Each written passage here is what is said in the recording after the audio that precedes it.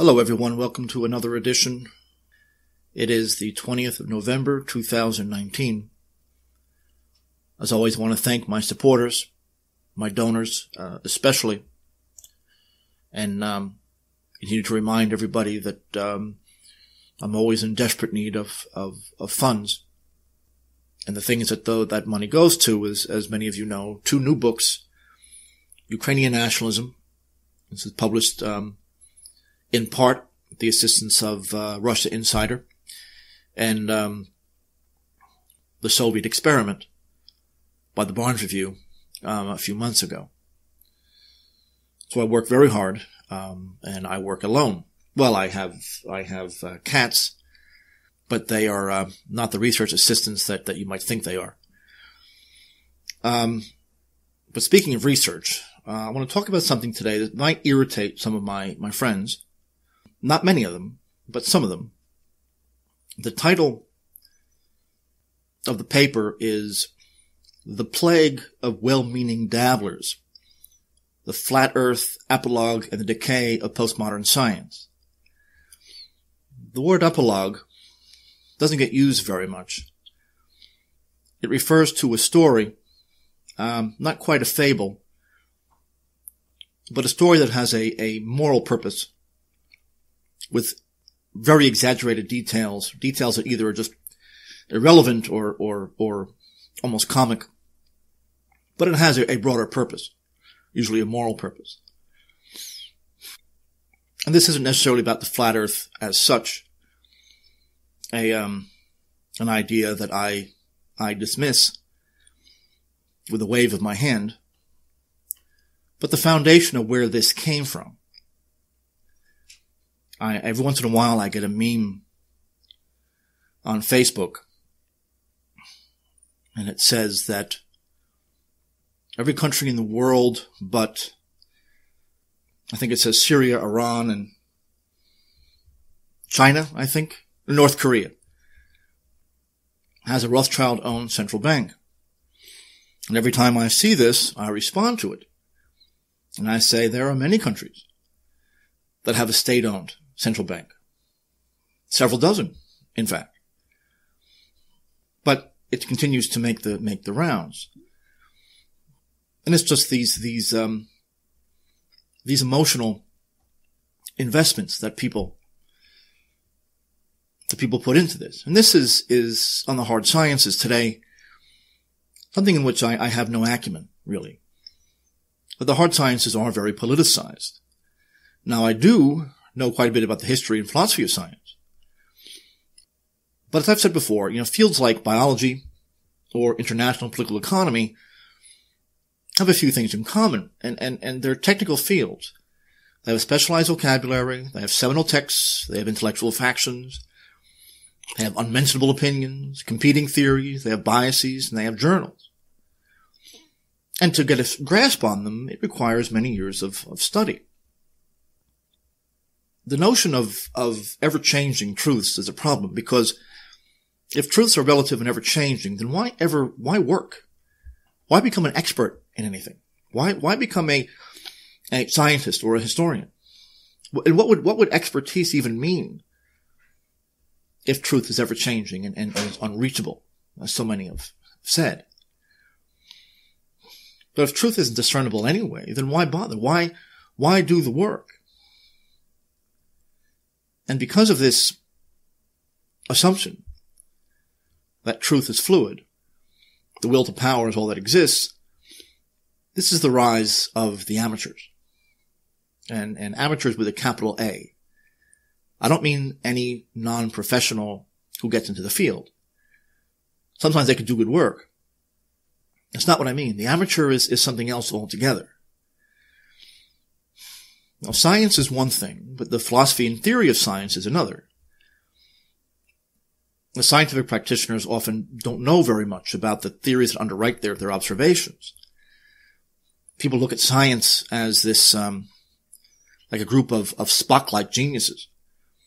That they're searching for rational explanations to unknown phenomena, The truth is that generally speaking, they're self-interested, bureaucratic mediocrities, and they're working for profit-seeking corporations. The word science itself is a mystification. There is only a scientific establishment. Now, the amateur is often well-meaning, but not always. The amateur is someone who is angry that those who are charged to do a certain intellectual task, journalists or professors, have failed. The amateur has some education, but he's driven largely by emotion and a very strong sense of injustice. And he's often responding to real problems that the academic world refuses to address. They attempt to restate every theory that they come across in simple kind of real-world terms that they can grasp, and then use that as their starting point, which is an old pet peeve of mine. But he's needed. In medicine, for example, the amateur is a check on the arrogance of the AMA. I've said this before, the long march of the left wing through the institutions to purge the right wing. And this is, I think I went through this several weeks ago, this part of the essay here. That the amateur, unfortunately still has a skin-deep knowledge, not because they're not intelligent, but often because they don't know where to go for information. You have a lot of people, very intelligent people who I respect, who think that going to the press, to the media, and books published by the major presses is the same thing as becoming knowledgeable about these fields. That's like watching Rambo for an education about the Vietnam War. It's ridiculous. So that's not the job of these people. It should be. Their job is to entertain, to promote the agenda, and to satisfy advertisers, among other people. Now, the amateur at his best is a court jester. They mock the pretensions of the elites in all these different fields. It's something that I've been through before, and it's extremely important to me. I'm not making fun or attacking the amateur at all. Amateurs are my friends and supporters. Socrates, of course, the ultimate amateur. I do, however, go after people who, without the requisite knowledge and methodological experience, claim expertise in a technical field. That I have a problem with. Because often these guys know just enough to sound like they have authority. And when a young person comes across them, they could poison them forever. There's some of these, constitutionalist patriots who have no idea that Patrick Henry refused to sign the Constitution. They use phrases like the Founding Fathers, like that's a meaningful phrase. It bothers me. Now so on the one hand, the amateur intellectual has a role. And it's to mock the pretensions of the academics and everything else. In that area, I've seen them go up against IRS agents and rip them to pieces. They're the ones who are going up against the pharmaceutical companies and ripping them. It's really wonderful to behold.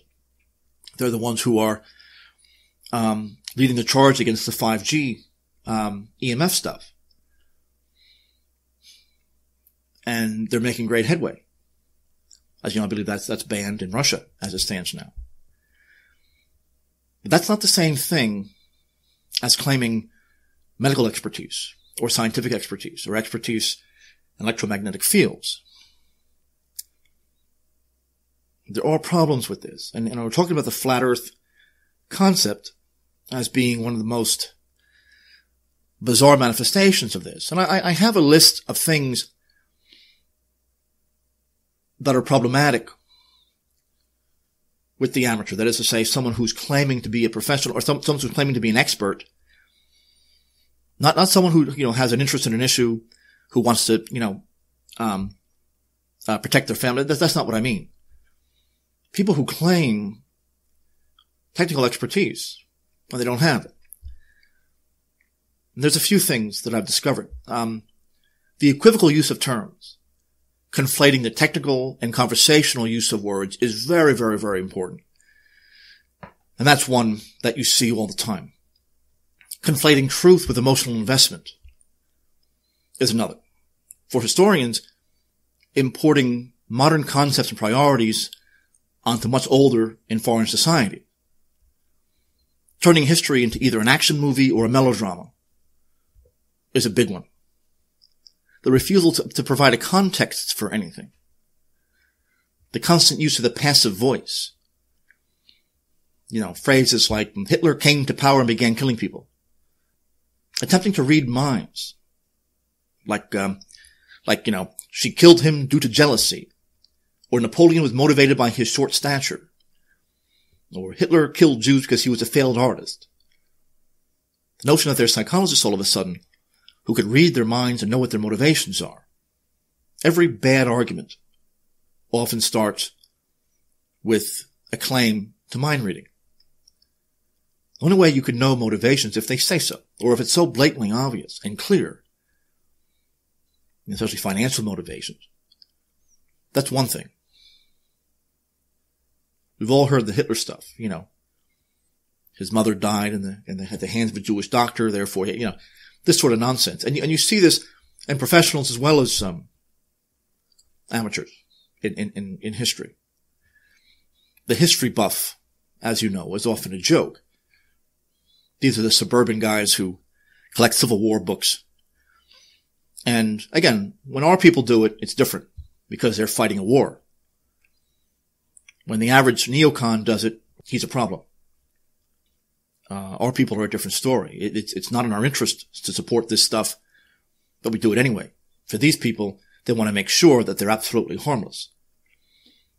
The omnipresent confirmation bias and cherry picking, jumping to conclusions, the regular use of cliches and arguments from authority is another. Confusing logical entailment and empirical generalization is a big one. Not because I could gather a conclusion from data, therefore there's a logical entailment. Personalizing arguments is another one. I see that professors do this all the time. Christianity is my God, not just, they can't control their emotions. The regular implicit appeal to conventional wisdom. Which is similar to ad hominem. If you've been in Facebook debates, you'll hear people cite, the New York Times as if it's an authoritative newspaper, and it is not. It's just because they have more money and are more powerful, therefore they must be correct. The inability to distinguish authority from power. And this is something that great historians have done. Eric Vogelin, Leo Strauss, Toynbee. These sweeping generalizations about an entire civilization. Much as I love Eric Vogelin, and I learned a lot from him, you can't make sweeping generalizations about an entire civilization. The Romans were a stoic people. Something like that. Confusing social forces with people. So if you oppose the homosexual agenda, you therefore hate gay people. It's almost impossible to argue with someone who thinks like this. But they don't know the difference between a social force, like a movement, a homosexual, something like that, a movement of some type, with individuals who are members, even on the fringes, means that they have just no intellectual capacity at all. You could say that blacks or non-whites are the cause of crime, violent crime in this country, which for the most part is true, way out of proportion to their numbers.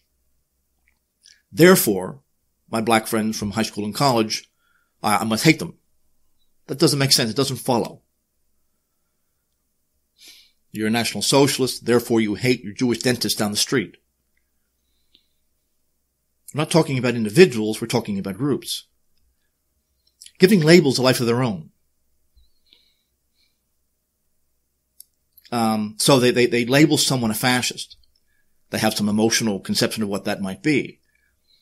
So then they'll anticipate that person, to have all the positions and on political topics that will derive from their own stereotype of what a fascist might think.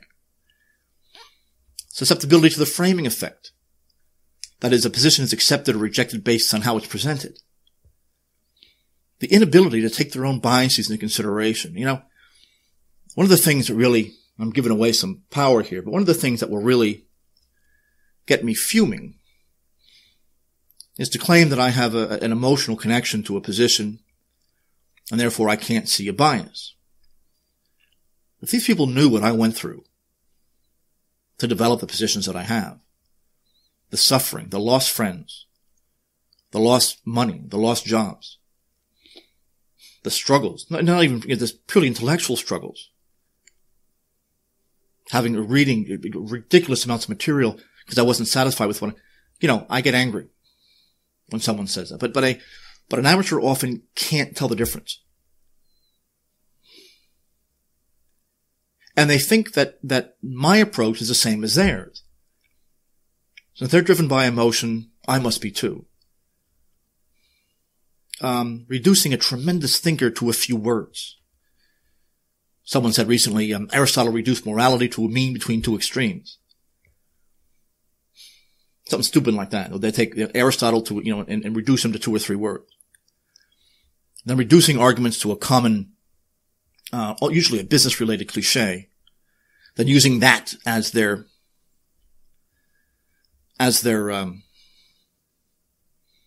starting point. So in the debates about philosophism that I've had over the years, they dismiss everything I say about, the Balkan bishops being, bought and sold, which of course was policy. It was Turkish Empire policy. And they say, well, the church, he's reducing the church to just a business expense, and we can't accept that. Well, that's not what I said. But they take a complicated position, reduce it to some very simple idea that they can understand, and that becomes, the straw man that they then attack. Now, like everything else, things like space travel and astrophysics, these are highly politicized. I am an amateur when approaching those topics. I know very little about physics. The difference between something like physics and history as technical fields is that historians and lawyers is another one, political science, all this, we use words that you hear in general conversation, but we use them in a very different way. There's a technical definition, then there's a conversational definition. Usually in the hard sciences, like physics and biology, they have their own vocabulary entirely, usually based on the Greek. So no one knows what they're talking about. So an amateur will approach that with far greater trepidation than they would history or economics. Because our language uses words that we use every day in conversation. What they don't know is that we don't mean them in the same way as we would in just day-to-day life. So I want to not fall into my own anathema here. But I am a historian of science. And so I want to, if I'm going to approach something in which I'm an amateur, I'm at least knowledgeable about that. And do it in the Socratic kind of a way. Now, it wasn't that long ago. I was at a 4th of July party in Altoona, Pennsylvania. And I heard somebody say, and I'm paraphrasing, but we now know that there are billions and billions of galaxies out there. And therefore the odds favor that they must have intelligent life somewhere. Billions and billions of galaxies. We all know this. They use the first person plural, we. Now, for a society that's rejected God and His church, by and large, science fiction becomes a semi-religion. The general claim that the universe is infinite and billions of solar systems and galaxies must exist is common. Now, that is not, and this is something I can talk about, that is not an empirical claim.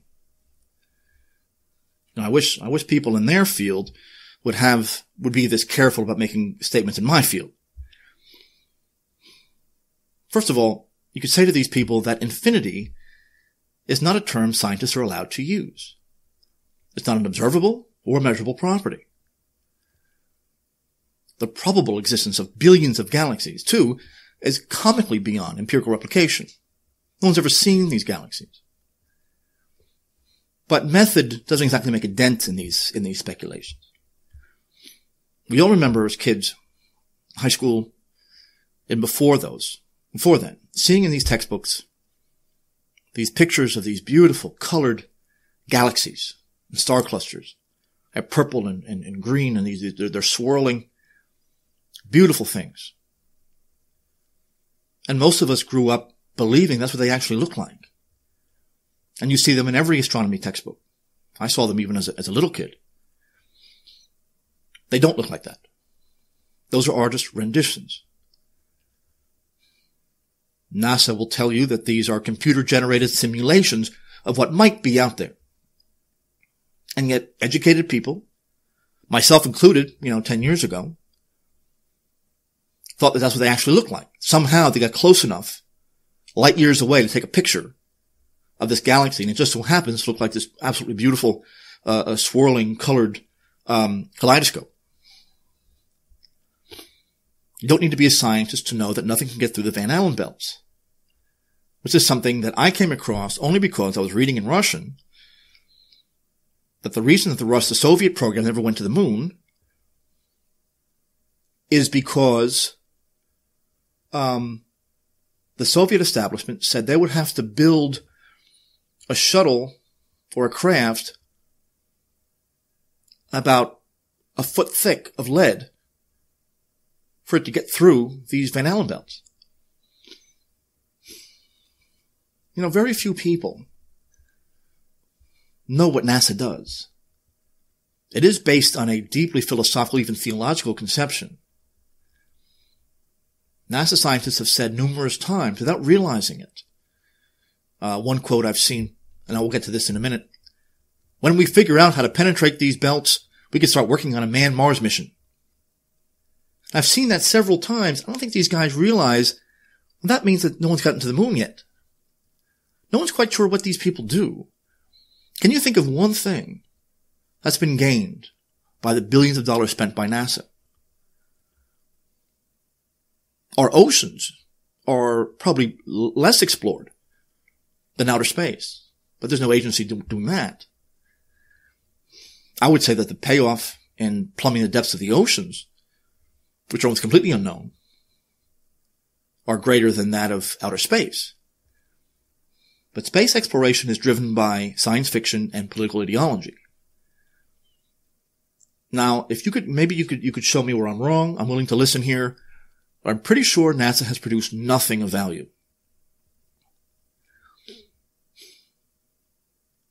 In 2019, NASA gets about $21 billion. Now, since 1970, their percentage of the budget has declined. It used to be about 4.5% in 1965 to 0.3% just a few years ago. That means they're worried.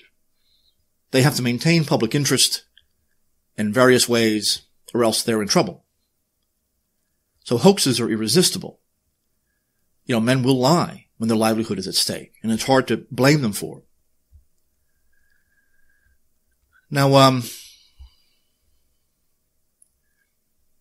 there's a positivist and nominalist axiom in modern science, and the main one is, which is reasonable, that cause and effect, and that alone, and therefore material cause and effect, that's the domain of science. Outside of that, science shuts its mouth. It has nothing to say. If it isn't based on material cause, they can't assume something is just cause. Unless it's observable, they can't talk about it. So that eliminates the human mind. Not the brain, the mind. The spirit, free will, the Big Bang, billions of galaxies, or moral theory. Among other things, those things are eliminated. Science can have no opinion about free will because by definition it's not caused directly by a material force. They can't deny it, they can't affirm it, they can't talk about it. Yet they mouth off about it all the time.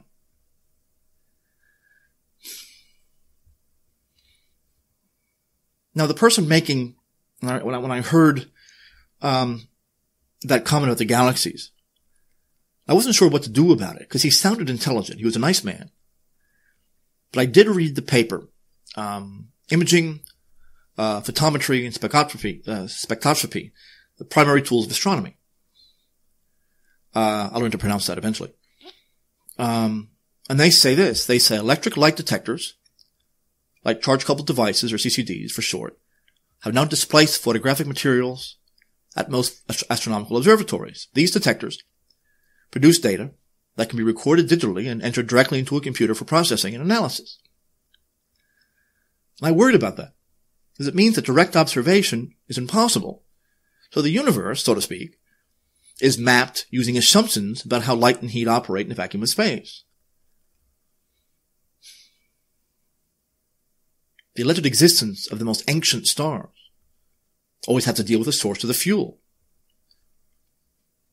The black hole was invented to deal with that question. That's what it exists for. It's a source of fuel for these massive ancient structures. No one's ever seen a black hole by definition. Things like neutron stars or black holes, dark matter. These are imaginary concepts. No one has ever seen, but they have to exist in order for other things to work out. How many people can challenge that at a professional level? I can't. I can only ask unpleasant questions. But when it comes to observing space,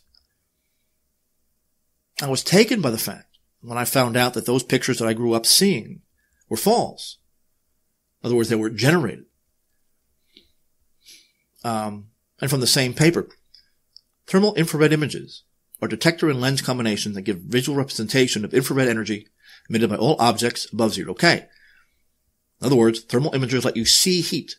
Depending on the sophistication of your system, heat imaging, that is capable of providing very detailed images of situations invisible to the naked eye. Thermal images cannot see through walls, although you can gather much information about the inside of the wall as well as what's happening on the other side. You would also be able to see things like studs inside the wall or damaged insulation and roofing applications. We hope that this dispels a few of the most common myths regarding infrared energy. Thermal imagers in Hollywood in real life are very different. Now that's one foundation for the billions of galaxies idea. It doesn't have roots in observation. I remember very well from my astronomy courses in college, by the way, one of my favorite classes, that the claim is that the most incredibly faint hints of interstellar heat are picked up by these imagers. But I don't know how this can be done over light years. That escapes me. And these extremely, almost impossibly minute data points are plugged into the imagery program that then creates these pictures of galaxies billions of light years away. And I can't help but answer the question, are these connected with NASA's worry about its budget? I've heard too many scientists now saying that the Hubble telescope can't see any farther than ground-based telescopes. The Space Observatory admits this. I remember when it was launched, it was going to open up the universe. No one can photograph and record with sensitive recording equipment. Stars and galaxies light years away, giving us the faintest radiation to accurately determine the size, shape, temperature, orbit, etc. of these entities. Well, the telescope moves around the Earth's orbit at 17,000 miles an hour, at, by the way, very extreme temperatures. The Infrared Space Observatory admits that the most distant universe is obscured by massive clouds of ice. At absolute zero, almost. So nothing can really be seen anyway. So as these things are more distant, they can't be observed. They're surrounded by clouds. As I mentioned, radiation, massive amounts of radiation, besides them being light years away. So the infrared technology maps these by measuring both light and heat, somehow. So the imaging maps are from an artist's imagination. They use present theoretical models of the universe without empirical foundation, and they'll tell you what's really out there. Now, I don't know how water can be discovered billions of light years behind impenetrable clouds. How could this possibly be known? It comes down to extrapolations from extrapolations, resting on modern theory. The virtual world that NASA's computers have created is considered the real one. This is Johnson's law at its most extreme, so long as it conforms to the ideological basis of the discipline. It's science fiction. And I wasn't surprised when I connected this to the Kabbalah. Now I'm in more comfortable territory. Gerald Lawrence Schroeder, the physicist at MIT in the U.S. Atomic Energy Committee, was a follower of Lurie and the Kabbalah. He says this. He's talking about the Big Bang. He says, Nachmanides, the Kabbalist, says that although the days, that is the days of creation in Genesis, are 24 hours each, they contain Kol Yiman Alom, all the ages and all the secrets of the world. Nachmanides says there's only one physical creation, and that creation was a tiny speck. And in that speck, all the raw materials that should be used for making everything else. And this speck expanded out, this substance, so thin that it has no essence, turned into matter as we know it. The moment that matter formed from this substanceless universe, time grabs hold. Einstein's E equals mc squared tells us that energy can change into matter. Once it changes into matter, time grabs hold. This moment of time, before the clock begins, the Bible lasted 1/100,000th of a second. Minuscule time. But in that time, the universe expanded from a tiny speck, about the size of the solar system. From that moment, we have matter, and time flows outward. Now, what the hell does that mean? Schroeder is connecting the modern concept of origins with the Kabbalah, claiming that the Nachmanides and others created the Big Bang theory in the medieval world and even before then. The Kabbalah, therefore, is considered a fully scientific set of beliefs. This isn't science, of course, but it's pagan Jewish speculation. The Big Bang theory was taken directly from the earlier writings of the Kabbalah. Isaac Luria promoted the Big Bang idea in the same way Nachmanides did in the 13th century. People like, I really should say like Ben Hakana, speculated that the age of the universe was 15 billion years. Well, Isaac Luria, of course, is a Renaissance figure. But Ben Hakana, starting at the High Middle Ages, 15 billion years. Sorry about that. Using purely speculative theories from mysticism. And they're not shy about saying that they prophesized the Big Bang 400 years before it was accepted as truth. He says, although Nachmanides understood that the heliocentricity model was the required first step on the road to legitimizing a relativistic, Big Bang expanding universe, cosmological fantasy which would establish eons of evolution and destroy all credibility of the Bible. He didn't have the mathematical mechanism that, I'm sorry, this isn't Schroeder. This is an amateur, the one who I find very interesting. Luria was the right man at the right place at the right time, dying in 1572. To declare something like the Kabbalistic inner sanctum, now we have the mechanism that could make the cosmology of the sages work. Much the same way 300 years later Karl Marx could write to Lassalle that Darwin's book had given the death blow to God, and further exult, Darwin's book serves me as a basis for the class struggle in history. Well, whether it be from Schroeder or anyone else, the understanding here is what Schroeder is saying, that modern cosmology comes from the Kabbalah. It comes from Nachmanides and others, and even earlier than him, Ben Hakana and Luria, who used the Big Bang theory and created it, that now becomes day-to-day, string theory and other things, that now is taken as scientific reality. And this is where Schroeder says, on a regular basis, that Jews created modern science, theologically speaking. So it shouldn't surprise anybody that you have legitimate amateurs, myself included, that are reacting to this kind of thing, that are saying that the professionals in this field are so insulated because they use a very technical vocabulary. Because we just don't know the inner workings of this science. But when you come across something like this, it's a bit of an issue. They're revolting against specialists who really aren't examined very closely. This is what Socrates was always trying to do. One of these revolts is the flat earth.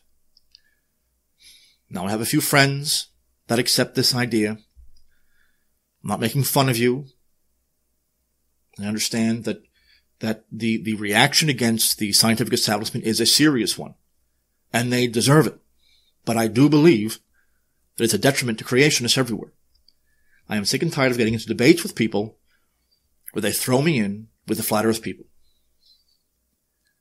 And the creationists, or those who believe in even a young earth, like me, are thrown in with these guys.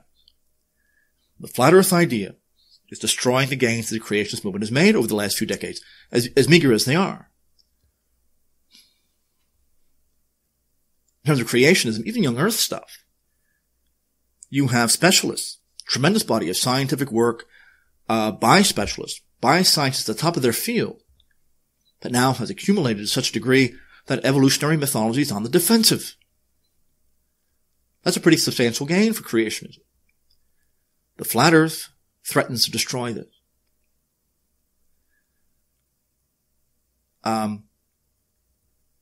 The material I've written, I've read on the flat earth idea is generally pretty lowbrow.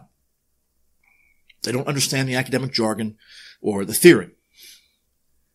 The idea that gravity is a myth, the sun is far closer than previously believed, and things like this, the sky is a glass dome, this kind of thing. You know, it's a problem. It's not to say that you shouldn't be suspicious of groups like NASA. I never cared about the moon landing stuff. That was never an issue for me. I wasn't an expert in the area. I didn't want to talk about, I didn't want to fall under my own anathema, in other words. But then I came across Stanley Kubrick. In his old age, admitted that he filmed the moon landing. There was a confession in a video that was to be released only upon his death. I've seen the video, and he says, and I quote, "The moon landings were fakes. They all were fake. And I was the person who filmed it. The conspiracy theorists were right on this occasion." Then he said a massive fraud, an unprecedented fraud, was perpetuated against the people. It is Faustian, to be sure. And he said that it bothered him throughout his career, and his career was made in part by his cooperative attitude in creating this production. He said explicitly in which is, the video is available, that his freedom in Hollywood was a direct result of him doing this. He said he drank a lot because he felt terrible about it. But he also considered it his masterpiece because the fraud was so successful. Now, I'm not going to claim to make any scientific arguments in this respect.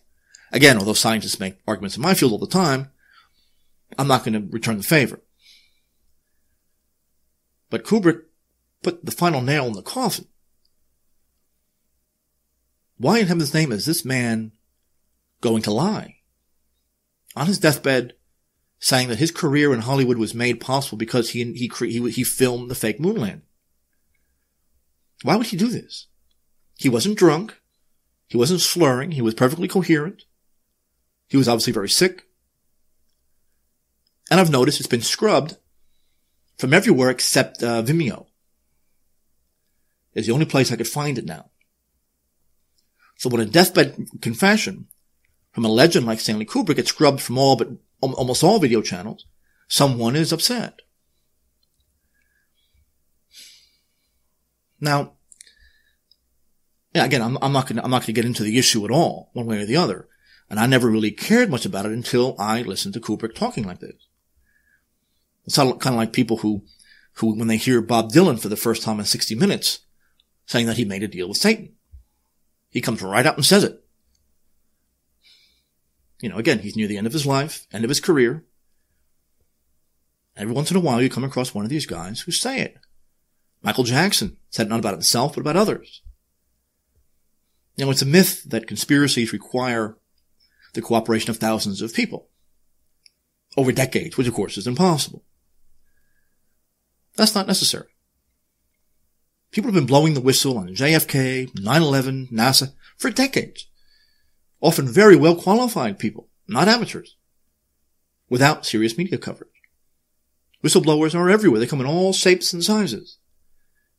But without media attention, without consideration from elites, it doesn't exist. And conspiracies this is how powerful people work. Political science and history is about uncovering conspiracies. We don't listen to official pronouncements from governments.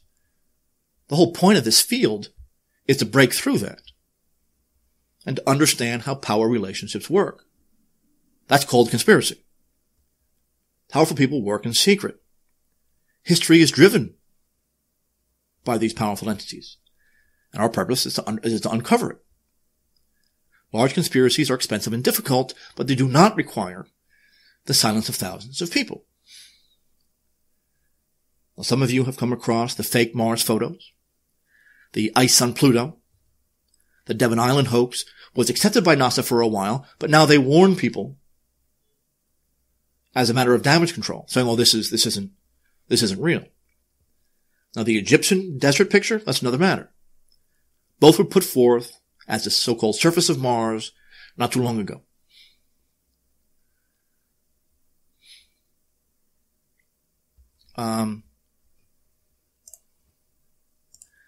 NASA engineer Kelly Smith explained in 2014 that the Orion deep space mission to Mars can't work until they figure out how to get past the Van Allen belts, as I mentioned already. Another one is Dr. Ellen Stofan, one of NASA's chief scientists and principal advisor to the NASA administration. In 2014, she said, "NASA's focus now is on sending humans beyond low Earth orbit to Mars. We're trying to develop the technologies to get there. It's actually a huge technological challenge. There are a couple of really big issues. For one thing, radiation. Once you get outside the Earth's magnetic field, we're going to be exposing the astronauts to not just radiation coming from the sun, but cosmic radiation. That's a higher dose than we think humans right now should ever really get." Sometimes I really wonder, was she aware of the implications of that statement? I mentioned that the Russian claim, I came across, it was Dr. E.E. Kovalev in his Radiation Protection During Spaceflight. That's from the Institute of Biomedical Problems from the USSR Ministry of Health. He is the one who said some time ago that they abandoned the moon program because they can't create a craft that's made of lead. Only a massive lead shield would permit anything to pass through the belts. And this is exactly what Dr. Ellen Stofan is making reference to, Kelly Smith and many others. What they're making reference to there is something of a tremendous extremity. Now, with all that, I get to the flat Earth idea. It takes legitimate skepticism and takes it too far. I remember when this first came out. It's only a few years old. Flat Earth theory got a lot of mainstream attention very quickly. NBA star Kyrie Irving, a couple of rappers, a few other minor celebrities, kind of came out all at once spouting this idea, and it's very suspicious. The movement came out of nowhere maybe a decade ago, gets immediate traction in popular culture, and is then used to beat creationists over the head with. This view should explode onto the scene with celebrity endorsers is strange. It sounds like an intellectual false flag. See, young Earth scientists are actually scientists, but they've been working in obscurity for years. But somehow, the flat Earth idea gets mainstream appeal almost immediately, and Google doesn't filter out its results like it does for any other non-PC idea. Here's the problem. These people believe that prior to 1492, people thought the Earth was flat. And they use the myth of Christopher Columbus to back that up. No one in the Middle Ages thought the Earth was flat. Nobody. The myth began in the polemics between Protestants and Catholics in Great Britain, long after the Middle Ages had come and gone. John William Draper wrote The History of Conflict Between Science and Religion in 1874, asserted that myth without any attribution whatsoever. The flat earth, then as now, was just a stick to beat Christians over the head with during the debates over Darwinism. Like these debates, all of a sudden, these scions of scientific rigor and mathematical precision invent positions, red herrings, illogic to beat their opponents with. They do it all the time. In the polemical works pitting religion against science, so-called, writers like Draper, Andrew White, or Camille Flammarion state that the early church fathers, quote-unquote, thought that the earth was flat, but just to discredit them. But none of the church fathers taught this doctrine, despite publishing many works on scientific topics. Hexameron and St. Bathel's just one. St. Ambrose has one too. But these guys haven't read these guys, so they can't say otherwise. But I have read these guys. James Hannam wrote this. The myth that people in the Middle Ages thought the earth is flat appears to date only from the 17th century as a part of the campaign by Protestants against Catholic teaching. It gained currency in the 19th century thanks to inaccurate histories, such as John Draper's History of the Conflict Between Science and Religion, as I mentioned before, and Andrew Dixon White's History of Warfare of Science with Theology and Christendom, which came out in 1896. Atheists and agnostics championed the conflict thesis for their own purposes, but historical research gradually demonstrated that Draper and White had propagated more fantasy than fact in their efforts to prove that science and religion are locked in eternal conflict.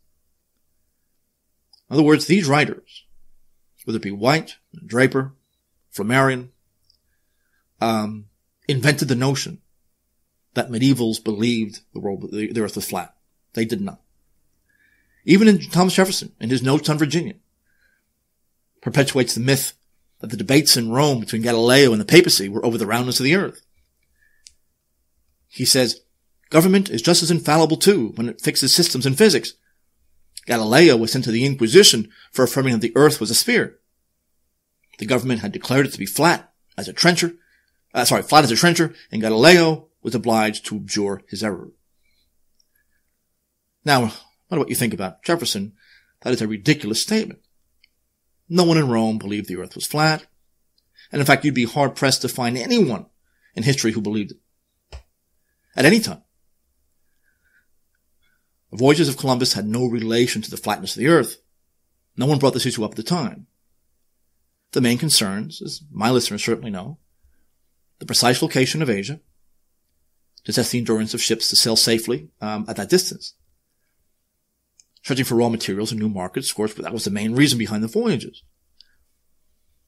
Even something as simple as where the term Indian came from. Columbus didn't call the natives Indians because he thought he was in India, because India was called Hindustan at the time. Indian was a general term for native. People still do that today. Indians are a native group of people you don't know anything about. You meet them for the first time, that's what they're called. That's typical for popular wisdom, though. There's not much there. But what strikes me is that people who are arguing for the Enlightenment nominalist position, the so-called scientific position, when they're attacking religion, and by that they mean Christianity, they use the most polemical and non-scientific methods to do it. The anti-clerical writers, Antoine Jean Latron, Jean-Baptiste Grail, Edith Mantella, all these people argue that they all argue that the myth that the Middle Ages were a profound night, they said, for humanity, where ignorance ruled supreme. Latron even wrote on the cosmological significance of the Church Fathers. He wrote this whole thing without citing a single one. He never read them, and he figured his audience didn't either. You write an entire paper or a brief book on the Church Fathers from the point of view of the Enlightenment, and you don't quote a single one. It's like the phrase trickle-down economics or managed democracy. Flat Earth was always an insult, and it was never a serious scientific point of view. Trickle-down economics was an insult used by Walter Mondale in the 1984 presidential debates. No one ever claimed that was a name of the supply side view.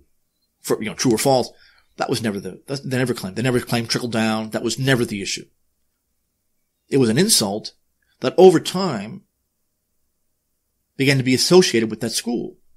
So you have people who really believe that the Reaganite types really think that we get the rich richer and it will trickle down to everyone else.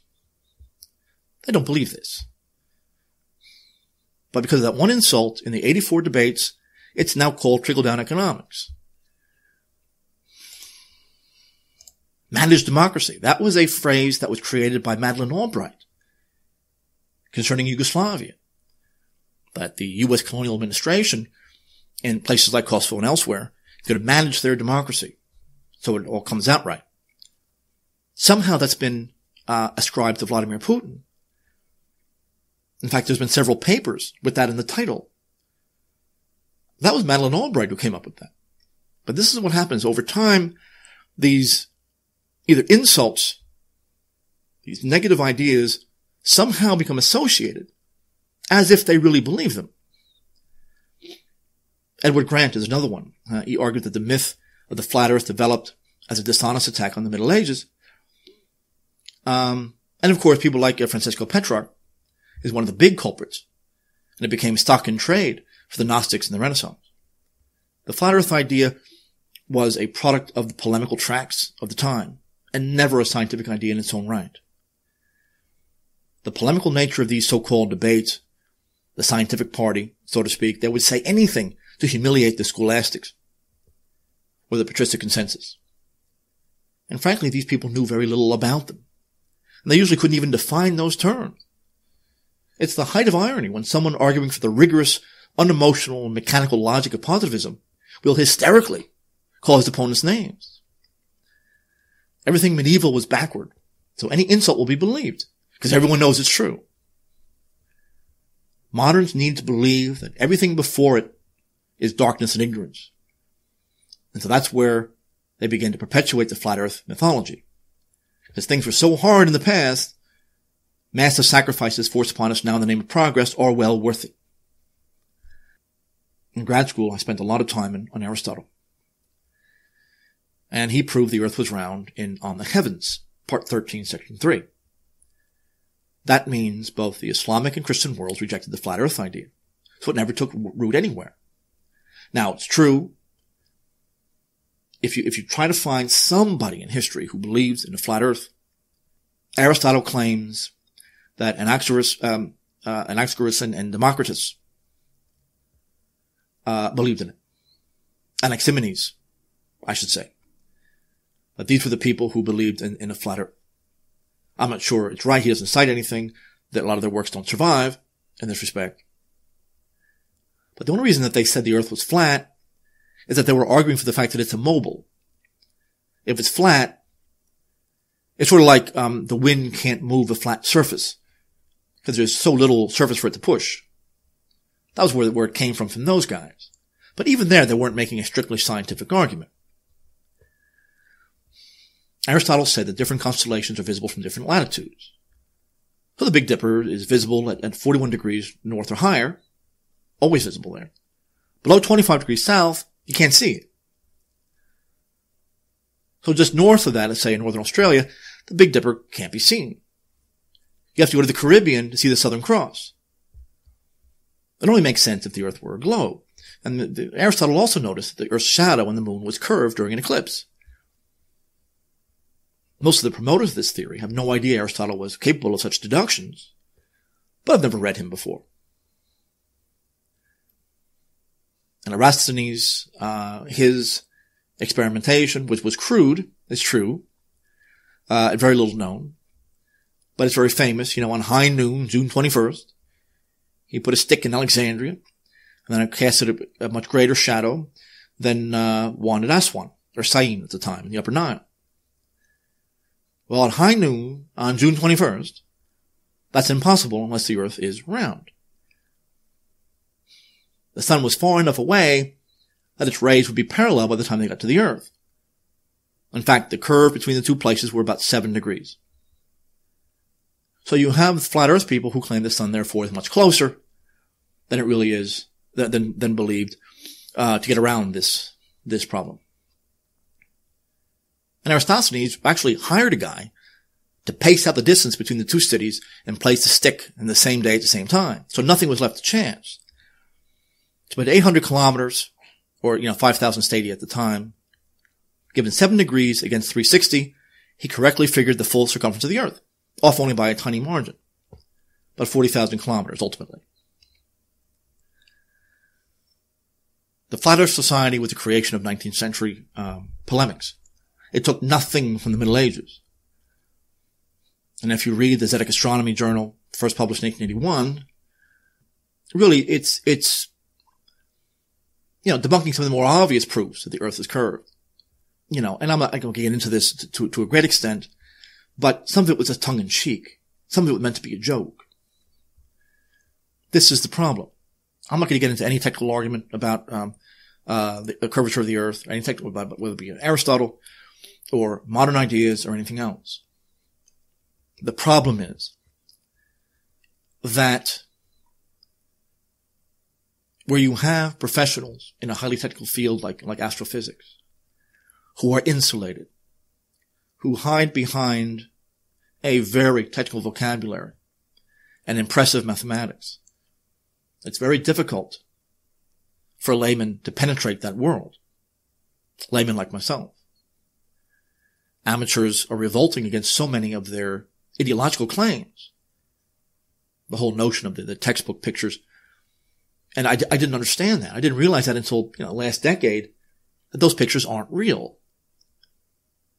They're computer generated. Well, why? I went to the, in college, we went to the Middletown, Connecticut Observatory, the Van Vleck Observatory. And they have the 24-inch telescope there. This is a gigantic thing. And I looked through that and I saw Saturn at full magnification. It was a white blob. It looked nothing like what we see in our textbook. It was a white blob. I could hardly tell that apart from anything else. And this is at the Van Vleck Observatory. This is a gigantic, it's the biggest, I think the biggest telescope in New England. Those images in our textbook were CGI. And my professor confirmed it. And he said, and I quote, "No one has any idea what they look like." And he's referring to like galaxies and these distant stars and everything else. Saturn was a blob. And that struck me that there was something wrong here. Now there's bigger telescopes and everything else, but it doesn't get much better than that. It doesn't get much better than this. I understand where the flat earth people are coming from. They're at war with the intensely corrupt scientific establishment in this regard. It's a visceral reaction against the authoritarianism of the scientific establishment. It's a reaction against the fact that this establishment believes in dogma, not observation. And it's in their professional, personal, and financial interest to do so. However, while understandable, it does real harm. The historical truth is that the flat earth theory was never taken seriously at any time in history. The ancients, East and West, argued for the globe. The patristic church did the same. Islam, because the science came from the Greeks, did the same. The flat earth idea came from 19th century polemics against Catholicism, which they connect with both scholasticism and the church fathers. That's where it came from. So now I get in debates with evolutionists who now claim that I must be a flat earther because I believe in creationism or even the young earth idea. The flat earth idea, unfortunately, exists only to destroy creationism. It's now a cudgel to hit us over the head with, and that may explain why it came out of nowhere 10 years ago with celebrity endorsers and mainstream appeal. Not that anyone, any scientist believes it. They don't. But Creationism isn't like that. It didn't come ready-made a decade ago. It was suspicious and continues to be. I understand the reaction against these people. I get it. And they actually have some good insights on other topics. Their websites actually can be very good on other issues. The CGI stuff, some of it comes from them. But not only from them. But it's false. And the notion of the amateur, in the true sense, is the cause. Amateurs like me, when I'm talking about this kind of stuff, we have a role to play. We're throwing a monkey wrench in their system. But we don't claim to be professionals. We don't claim to be experts. We do what Socrates did. We don't claim any knowledge. We just ask very inconvenient questions. And that's what we're doing here. It's a very suspicious doctrine.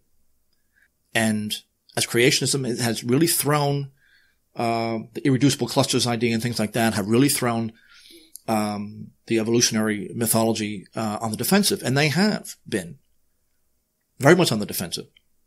All of a sudden, flat earth ideology comes into existence and is now being used to beat us over the head with. It's suspicious and it's false. Thank you, everyone, for listening. I will talk to you next time. Bye-bye. Donate to Father Matt Johnson at rusjournal.org. rusjournal.org